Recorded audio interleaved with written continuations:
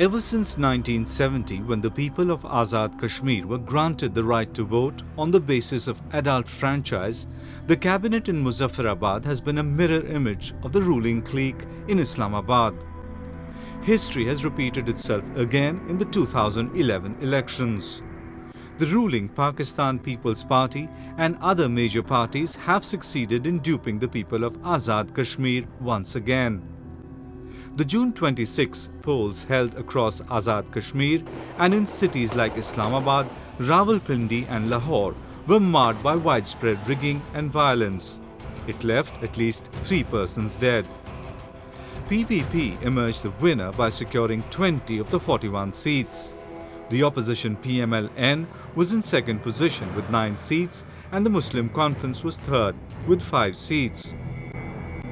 However, there were widespread allegations against the Chief Election Commissioner for holding the worst ever polls.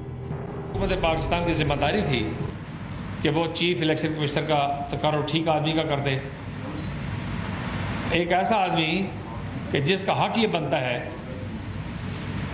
एक ऐसा आदमी जिसका हक ये बनता है कि उसे 15-20 हल्कों में कब्र से निकाल के फांसी दी जाए। इस चीफ इलेक्शन कमिश्नर को उसको दफन किया जाए और उसकी लाश को निकाल के 15-20 हल्कों में फांसी दी जाए बारी बारी, कहीं उल्टा लटकाया जाए इसे, कहीं जिंदा लटकाया जाए, कहीं मार के लटकाया जाए। किस बात का मुस्तहिक है?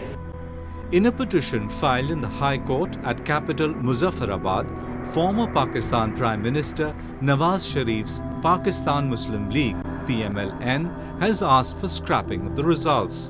पाकिस्तान मुस्लिम लीग नून एजे के हाई कोर्ट में इन इंतखाबात को कलअदम करार देने के हवाले से, क्योंकि इसकी बुनियाद ही गलत है और वोटर लिस्टें जाली थी या दुरुस्त नहीं थी या नामुकम्मल थी या उनकी तस्हीह नहीं की गई थी. Money, muscle, guns and the support of the establishment played an important role in the outcome of Azad Kashmir elections.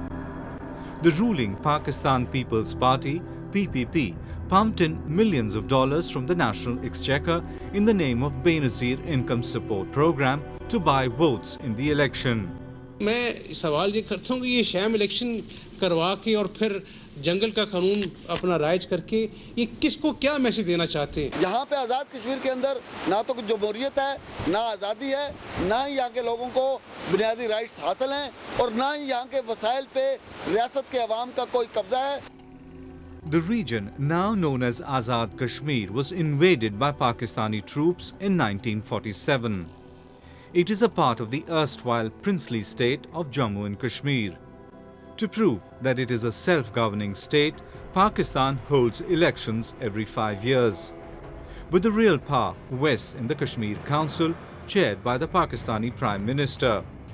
The people of Azad Kashmir do vote, but fail to elect their representatives who represent them and can address issues that concern them.